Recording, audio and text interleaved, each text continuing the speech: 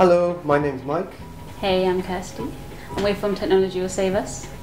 Today we're going to show you how to make DIY Gamer, which is our new kit. You basically build your own console and you get to program your own game. In this video specifically, we're going to show you how to solder all of the parts. We're going to walk you through all of the components. We're going to give you some tips, and Kirsty's going to help us, right? Yep, I'll put it together. Will you walk them through it?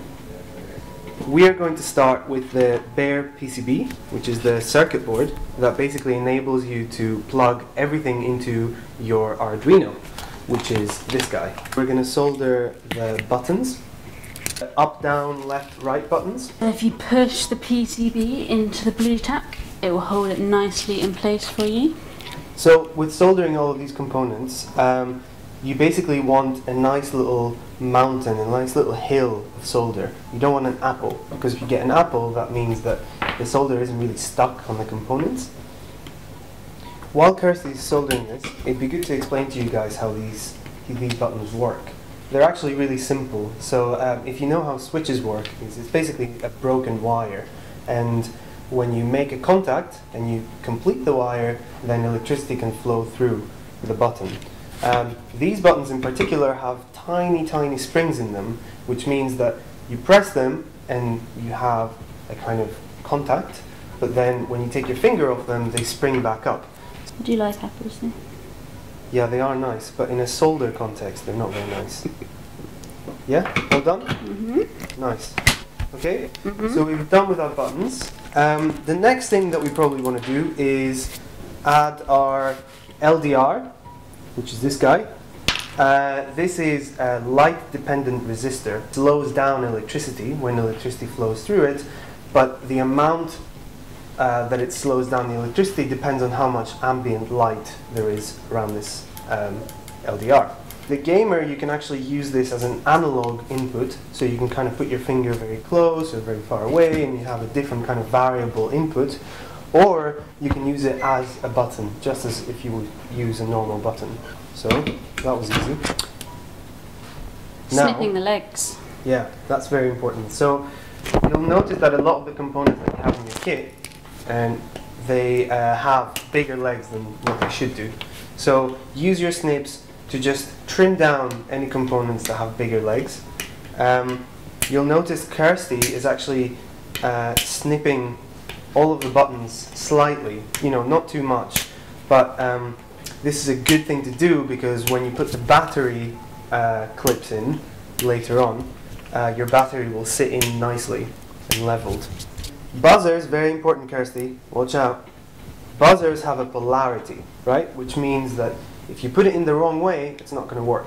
So if you'll notice, it's got a plus sign on one side and a minus on, it doesn't have a minus. It doesn't have a minus, plus just a plus, but the legs. Yeah. And you'll also notice that the legs, the plus one is slightly longer than the negative side.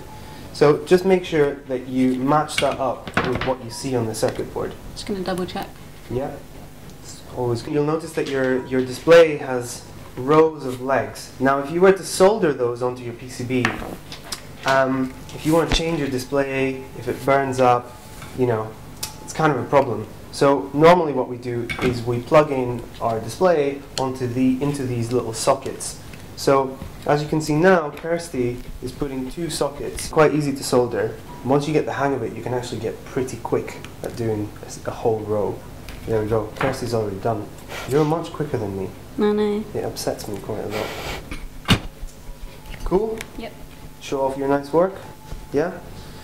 You want to make sure that they're pretty straight, so just kind of push them and make them straight if they're not already. The next thing we want to do is wire up the sockets for our LED driver and our shift register. Yeah. So very important again, chips have a polarity. They have different legs that do different things. So if you plug them in the wrong way, you could actually burn the chip itself. So very important, you'll notice that there's a tiny half circle, a tiny notch that you have to match up with the PCB. So on the circuit board, you'll see there's a nice drawing with a notch. So make sure the 2 notches match.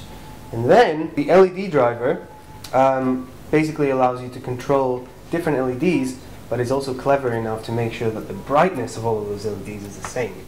So make sure you put the right one in the right socket. You'll notice how on the PCB it says, what does it say? It says TLC 5916 on one side.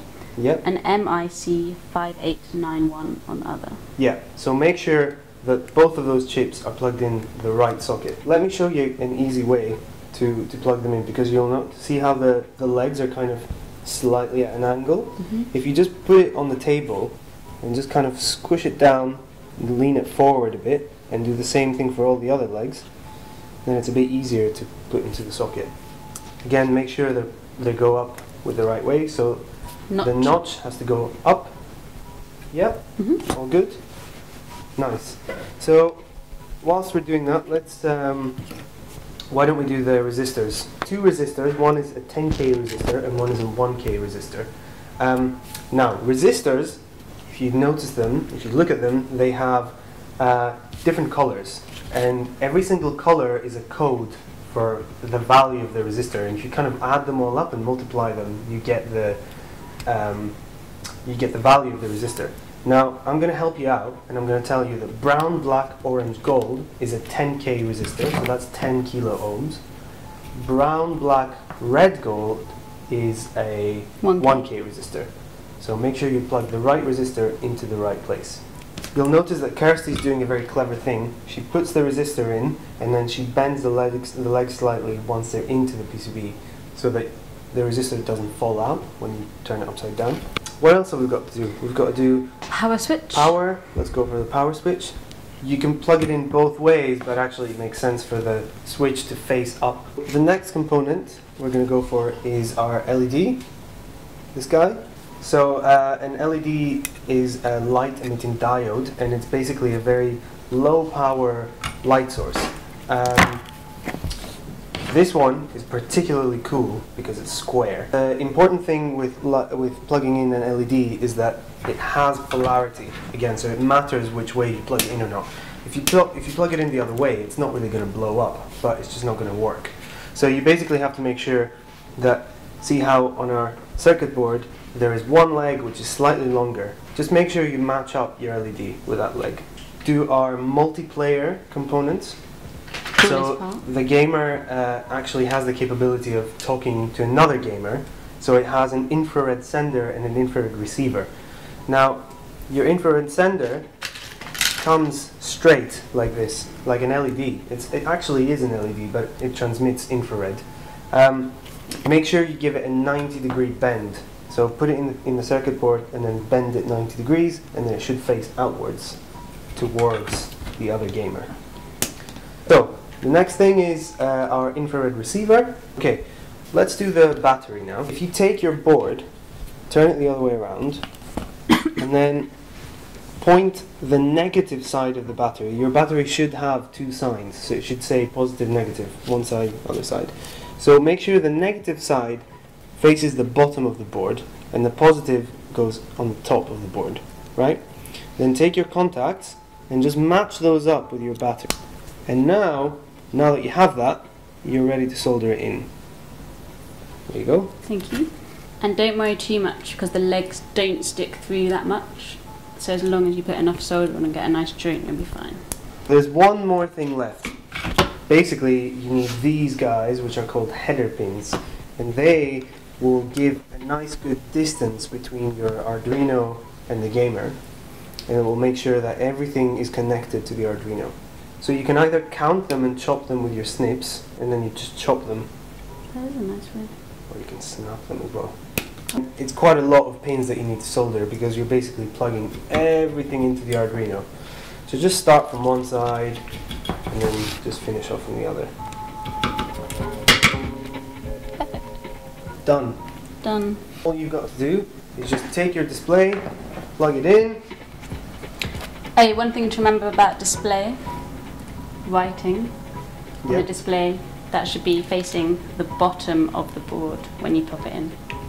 That's right. It will still work, it will just reverse. So that's us. Ta-da! Ta-da! So now all you've got to do is take your computer, take a USB cable, plug your gamer in, and see that it all works. Now that you've built your gamer, you need to learn how to use this.